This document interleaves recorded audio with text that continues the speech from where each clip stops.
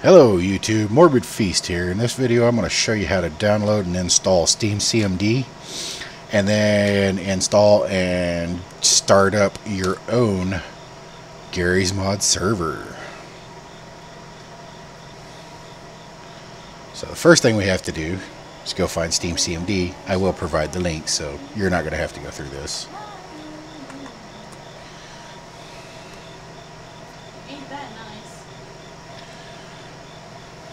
And of course we have to go download SteamCMD. Yeah, man. Once the download completes, close out the browser. Go to downloads. You can right click on it, and if you're running Windows 7 or newer, you can just right click and hit extract all. Click extract. Close the new folder out. Right click on the new folder, hit cut, go to computer, C drive, right click, paste. Open up the new SteamCMD folder, right click on the application, drag that sucker over, let go, hit create shortcut here, and now you have a shortcut on the desktop. Double click on that shortcut, not clut, run it, and it'll automatically download and extract out the full packages. To show you what I mean, now that SteamCMD is fully running, we're going to go back to the C drive. Back to that Steam folder, and now look, voila, it's like magic, man. Now you're going to go back to the C drive, right click, go to new folder, type in GMOD. You can name it whatever you want. I just do this for my GMOD server because this is a lab machine and I want it to be stupid simple. So here we go. So now we have GMOD. Now we're going to type in login anonymous.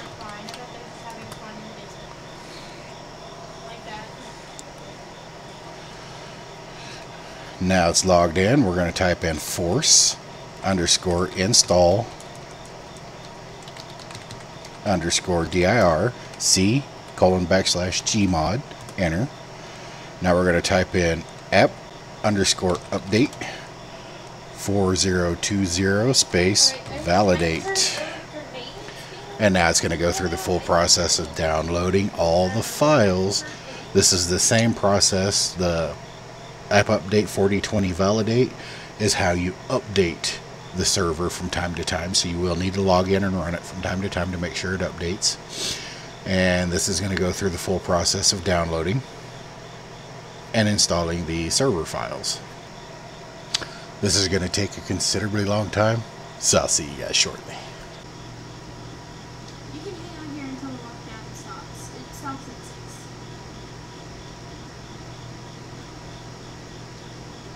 Just hang out in here. Just hang out until the lockdown. Just hang out here. You'll be okay. Alrighty, we be back and it be fully installed. So as you can see, it's now sitting here at the command prompts, just waiting. Type in exit. It'll go ahead and close, and now your GMOD folder is fully populated. So you grab the srcds, drag it out here. Of course, you're going to right click and drag, let go, create shortcut here, right click, rename GMOD server. So now we can close this out, double click and start it up for the first time. Now one of the things you are going to have to do is set it up with an Archon password. We're going to leave it on the default settings except for one thing. We're going to change the number of players possible to 12 and then set a simple Archon password.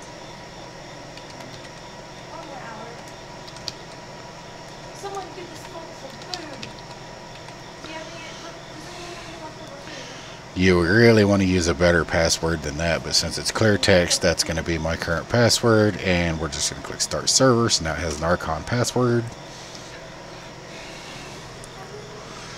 It'll actually pull down a few other configuration files and necessary files that it requires for it to even be able to run. And voila, we now have a full-blown server up and running of Garry's Mod.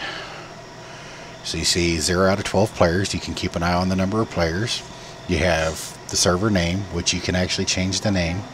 You have the network type, which is internet, so that way it has full connection out. You can go in here and change configuration settings and look at your configuration. You have your statistics. You can look at players, ping, in, out, frames per second, all that good stuff. Players, your bans. There are no bans on the server at this time. And then of course you have your console where you can put in commands and do various things. This is basically your command console. This is where you're going to do a lot of work, including bans, ops, and things like that. So that's it. From there you can connect into your GMOD server and play around. Pretty simple, right? This information's out there for absolutely everybody. As always, watch, like, and share. Have yourselves a great day.